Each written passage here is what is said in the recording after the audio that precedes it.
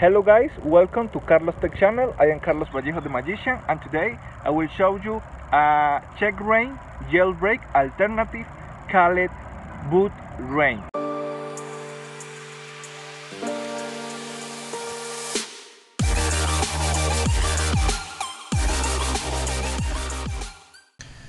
Okay guys, in the description of this video you will have a BootRa1n file to download. You can download this file via media file or via mega. You also have alternative link if you want support me via apps. Step number 1, download BootRa1n file via media file or via mega. In the description of this video you will have Balena Etcher software for download, because you need to transfer BootRa1n to your USB drive. You need an USB drive to transfer BootRa1n and make the jailbreak. You need to download and install this software. This software will be in the description of this video.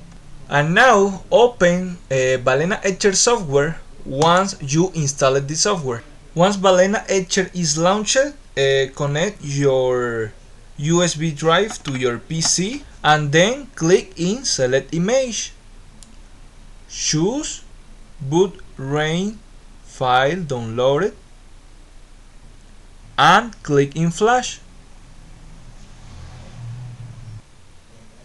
And now BootRa1n will be transferred to your USB drive. Just wait to finish. Wait for validation. When Flash is complete, you can close Balena Etcher, and then you need to restart your PC.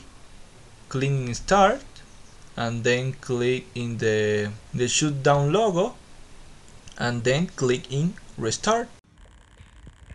When your PC is restarted, you need to enter to the BIOS, pressing F2 or another keys. So here in the BIOS you need to enter to the boot section, and here in the boot section you need to put your USB drive in the first option and save configuration. Restart again.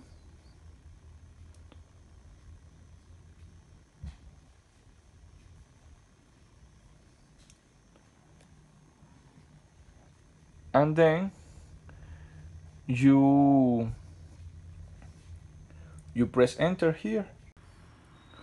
For a start check-rain jailbreak, you need to write anon right there and press enter.